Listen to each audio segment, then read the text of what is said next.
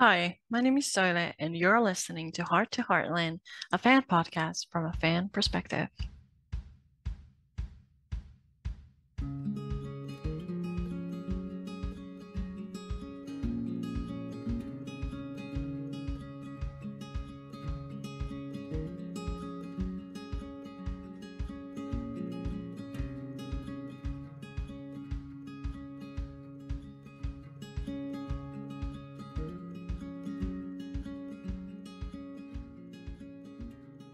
Welcome back to the Heartland podcast universe. We're here to discuss episode 2 of season 17. And before I get into your comments, I just wanted to say that I love how long your comments have gotten, how much thought you put into them. So I really appreciate them. And so let's just get started. And the first comment comes from 1979 Walnut. I see episode 2 as the continuation of the three main storylines that were introduced in episode 1. Lou with her midlife issues, which we see as part of flashbacks in the season trailer. Lou losing the mayoral race is just one more step added to what is coming down the line for Lou to deal with. The other two main storylines, I believe, are connected with the Heartland beef competition in grazing land and Amy opening herself to dating, and from filming shots, trailer shots, and episode 3 preview, Nathan Price is the connection. On the date night with Edwin and Amy, who brought Lindy along, what caught my attention was the question Lindy asked, why Edwin doesn't show jump anymore, and his answer brought up the question, does he even ride at all anymore, like trail rides? The writers have never shown him riding. I have a suspicion this ride issue will come up again, which will lead Amy to move on from Edwin. I have seen a lot of comments there is no chemistry between Amy and Edwin, and I think the writers wanted it that way because they are going to have Amy move on from Edwin. Lastly, is Katie's crush on Logan over with her asking him how things are going with Miley? In season 16, episode 14, Katie did find out from social media Logan and Miley did go on a road trip together, which may have ended her crush then. Then Sprock said, these first two episodes for me were very mundane and lacked a lot of luster, so to speak. From my recollection, didn't Heather write most of the first episode of the season? I bring that up because she had flair of some type of dramatics at the beginning of each season. I haven't seen that at all yet, and from my perspective, her writing is missed. Amy and Edwin, no, please. I totally agree with what the others have said about Peter not being there and no mention of Lisa or Tim's wife for 2 episodes. I know we saw Jack in the barn talking to Lisa, but still. Hope to at least get some drama in at least this next episode. Then Slishtrooper said, not everything in life is great, but there's always something good. And I would say this episode is like that. Some good moments, but not great overall. I will admit I got used to the slower pace of the 15-episode season, and now this season seems rushed. I know the Amy Edwin situation needed to be resolved, but this seemed like the least creative way to do it, and also too quick. Amy misreading the signals and inviting Lindy along, etc. Though I guess after 17 years, old habits are hard to break. Maybe this is a sign that Amy and Lindy just need a friend. Likewise, I don't understand how or why the election lasted only 2 episodes. From the moment we found out Rick was running against Lou, I knew Rick would be mayor. I wonder what it means for Rick's character and also for the rest of the season for Lou. Given that I saw the result coming, making Remy's death the immediate cause was a bit of a reach to me. I am glad that they paid honor to Remy in the show. It was good for fans who had been following the story and probably also good for the cast as well, particularly for Amber. It was good to see Katie working with Logan and also hear about the story she is writing. Hopefully, she will shine through her writing more than she was allowed to shine through her music last season. I also always enjoy seeing how the Spencer twins step into their role and become more prominent. Lindy and Jack making chicken for Remy was just precious. These simple things are what life is about and what make the show have energy. The election, the prize beef drama, and the rehoming of Buddy make it hard for me to guess what is happening here, but I love the Heartland family and will enjoy the ride. Then Sharon said, I enjoyed the episode. Not going to lie, but I shed a tear when Remy died and at the memorial, which I feel it was more about Amber's dog. Mayor election. I don't think that Lou's heart was really in it. She said the right things, but only after Tim pushed her. Tim said himself that he goes over the top. He never realizes until both Lou and Amy have pushed back. Logan helping the horse, but didn't give any credit to Katie. Amy and Katie having a conversation? Well, a long sentence. It's a start. Sorry, but the Amy and Edwin storyline seems forced. The water fight, she did this with Ty. The writers could have been a little more original. I like their banter, but if she liked him in a romantic way, she would have felt that way before Edwin pointed out his feelings. I really like the idea of Amy getting back into the world, but in my opinion, she and Edwin are friends. I don't think they are a good fit. I did like how both sisters leaned on each other for advice. Where was Peter? He only ever made an effort when they were dating or when he was jealous of Lou dating Mitch. He rarely made an effort during their marriage. In fact, he took Lou for granted. Jack finally got his head out of the sand and realized that Price is a threat. I didn't realize that Sam sold the land. Would have thought Jack and Tim talked to him and explained what Price is trying to do. Guess anyone can be bought these days. Looking forward to episode 3.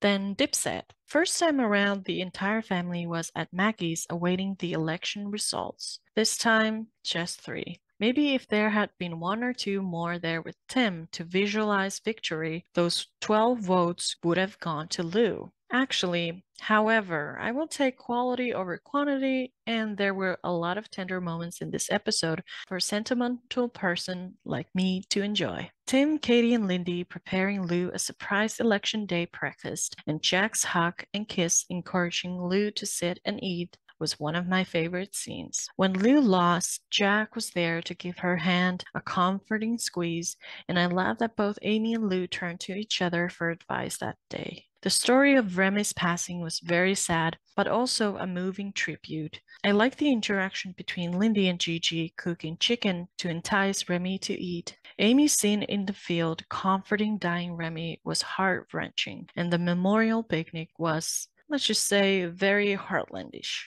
I really started to like Edwin in this episode. Until now, I have been lukewarm towards him, but he seems to be funny, an animal lover, and a family-oriented. I agree with Lou. Amy should give him a chance. Shop around, Amy. Shop around. Then Dip added, I would also like to add that I thought Lou referring to her mayoral loss as meaningless was a ridiculous overstatement. I think that's something like, after Amy told me about Remy, losing the election did not seem as important. Would have gotten the point across in a more believable way. Sometimes I feel that the Heartland writers think that I am dense and are banging me over my head to get their point across. Then HL Horses said, I like this episode. Again, nothing crazy, but it was decent. I love seeing Jack ride Buddy because I felt he's kind of disappeared since Blue came into the picture. I was reminded again how weird it was that the writers wanted Jack to have another horse for really no reason. And now they are actually riding Buddy off, which is interesting. At least Jack will only have 1 horse now, which is all he needs, but I guess I still don't see the point of replacing Buddy unless it has to do with the real life horse. I like the election story too. Of course, Tim always takes the rivalry and the competition a little too far, but I do love seeing how much he wants to be involved and support Lou. I had a feeling Lou was going to lose based on the set clues and the synopsis for future episodes, but I am interested what she will want to get into next. I hope we get to continue to see Rick, but I'm not getting my hopes up. Me and my continuity brain did notice the election is at a different time of the year than in season 13. It was during the fall then, but that doesn't really matter in the long run. I always appreciate seeing Fairfield, just sad Lisa isn't there. I thought Amy and Edwin's scenes in this episode were much better than the ones they had in the past. They also confirmed that they've been hanging out as friends between seasons, so it's nice Amy has a friend. I thought Edwin was sweet in bringing all the food for Amy in the beginning and also for being very understanding and offering to back off if she didn't feel the same. I also really liked when they talked through the awkward date scene. I thought Amy was going to be super weird about it and freak out, but she didn't, and I thought the conversation was nice. Neither got defensive or hurt. I also liked that Amy talked to Lou about it. The splashing scene was cute too. I was very surprised at the shirtless scene, but all I could think about was all the makeup they put on Rene to cover up all his tattoos, because God forbid he has tattoos. I found it funny how Amy made fun of herself that she can't read people things.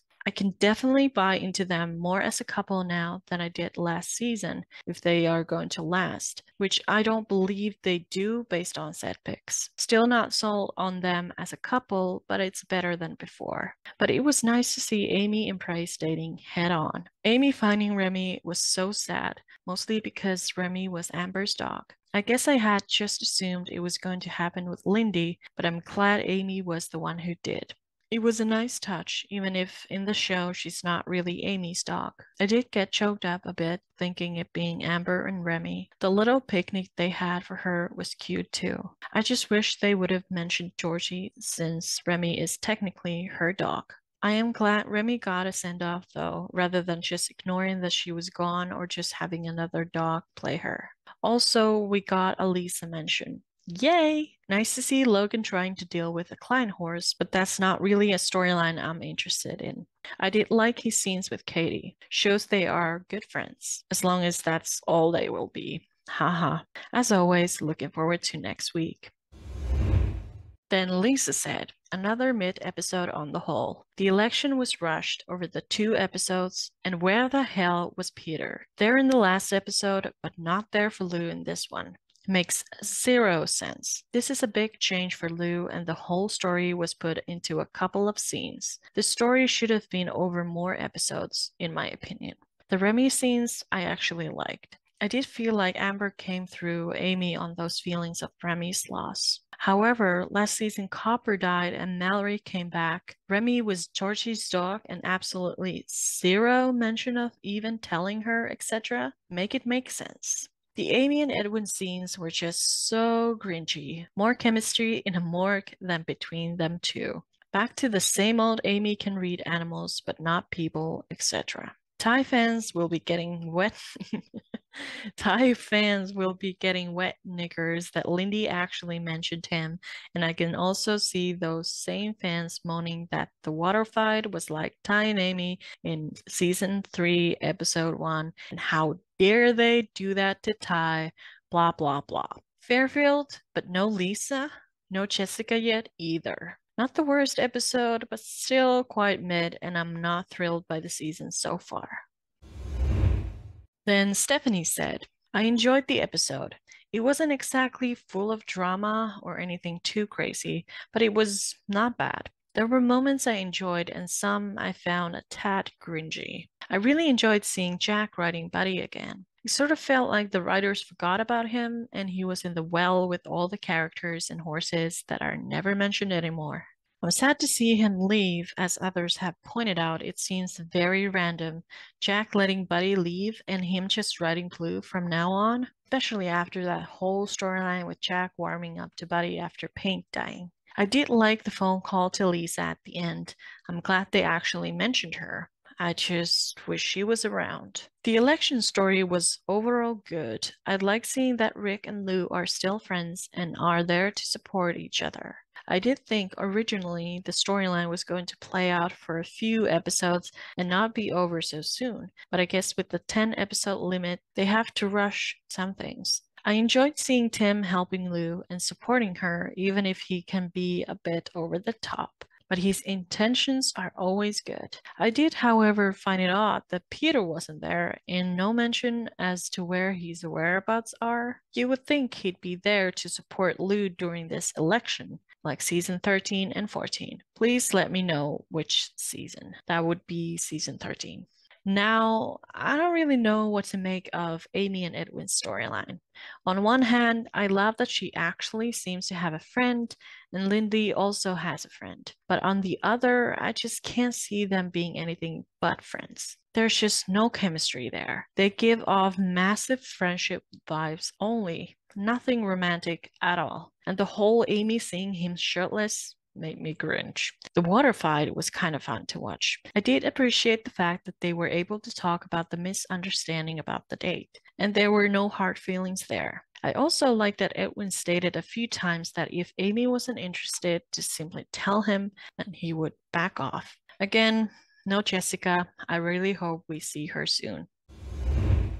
And then Smoking Holster said, I actually read the other reviews and pretty much feel the same the others do about a lot of this episode. It was fine, nothing special, but nothing to write home about. To me, the highlight of the show was the tribute to Remy in its different forms. Lindy's interaction, Amy's heartfelt scene, and the small memorial tribute of the family. I always loved Remy's presence on the show, and the few times she stole the camera, like the storm scene with Luke and shots of Lindy chasing her through the house in the background. Personally, I hope they get Lindy a dog. It was weird that the one mention of Georgie was for something else and not the fact that technically Remy was her dog.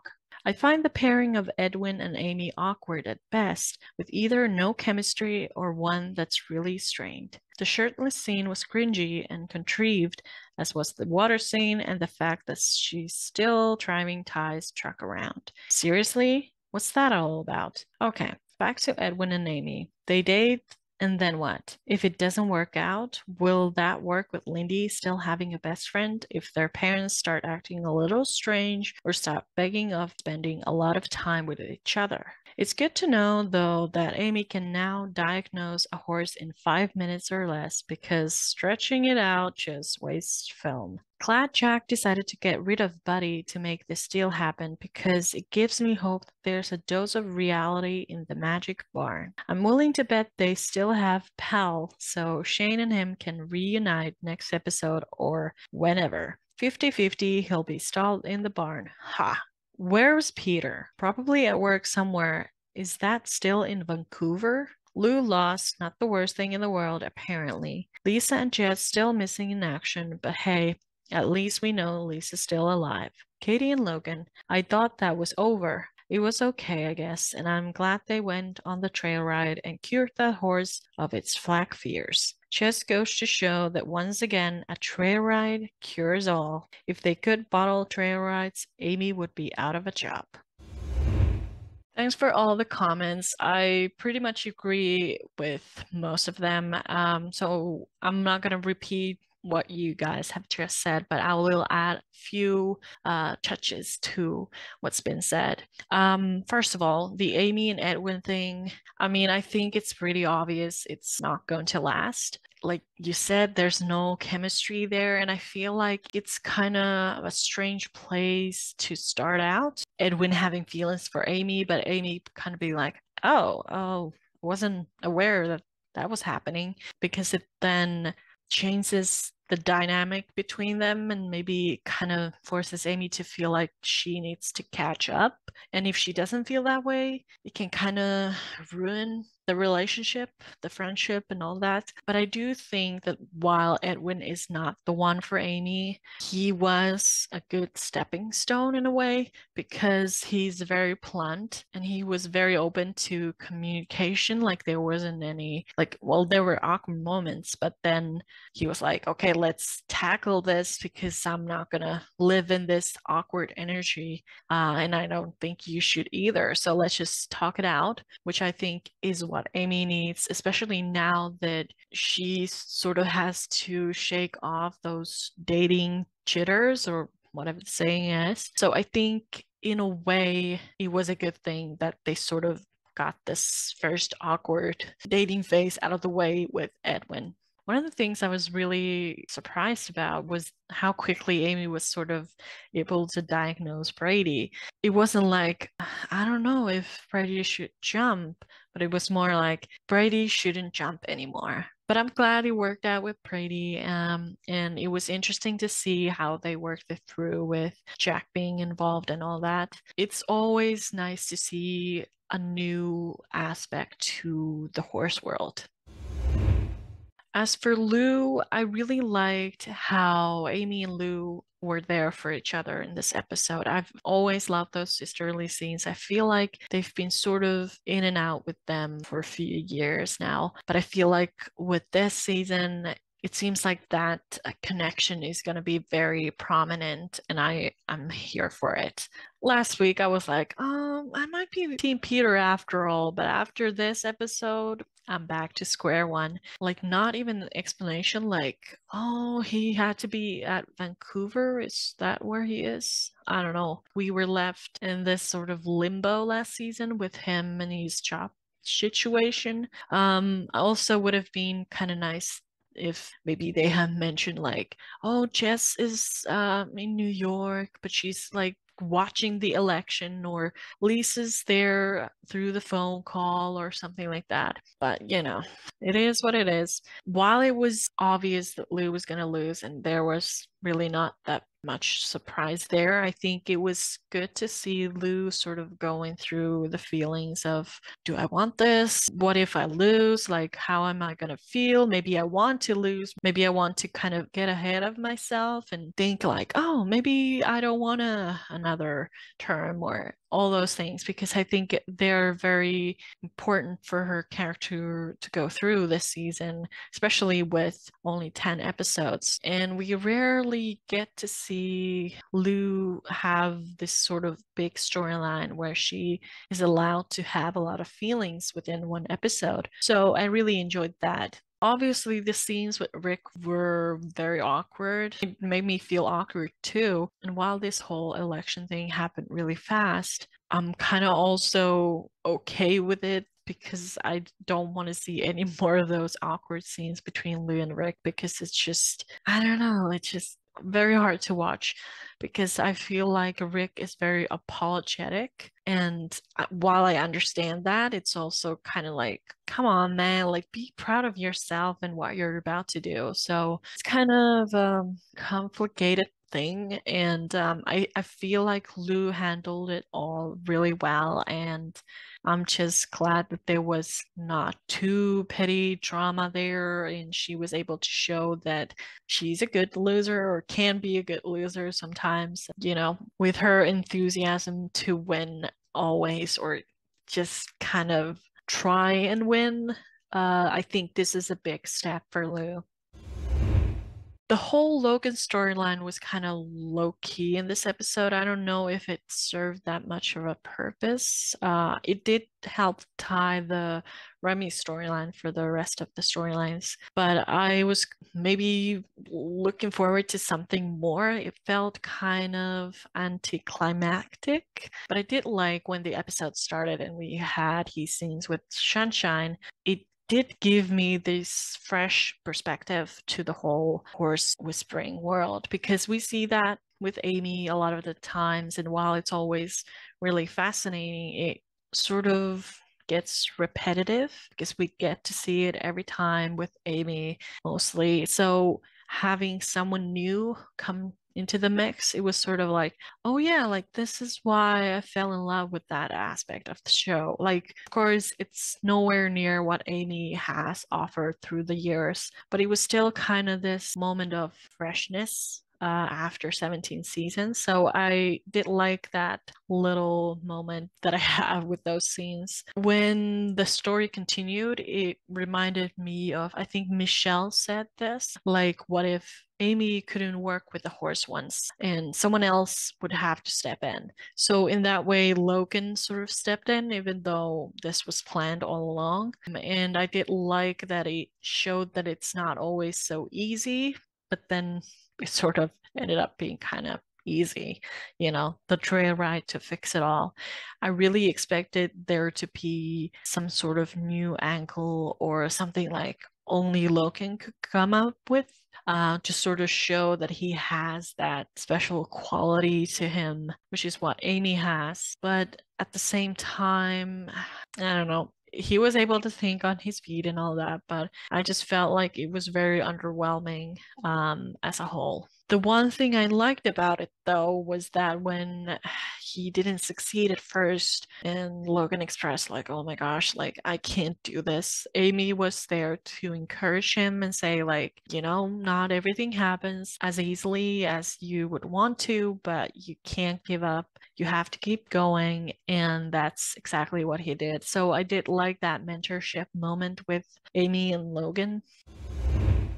I was also really surprised that they brought in Buddy because, like many of you said, they sort of forgot about him and it was never really explained why. Like, Jack just had this obsession over Blue, and Buddy was just like, what about me? And then he was just forgotten. So I'm glad that they gave him a new purpose, even though it was kind of bittersweet to see him go because of the history Jack shares with the horse and the work Georgie put in to connect these two. So it was kind of like, oh, that was a very quick way to move on. But I'm glad that they had that small scene with Jack, Tim, and Buddy there because at least it was something and not like, bye bye, Buddy, and we see a trailer going off and that's just it. I also really like that little mention of Tim saying something like, are you bragging to your girl? And Jack kind of being like, maybe. Even though it didn't explain where Lisa was, at least it was acknowledged that she's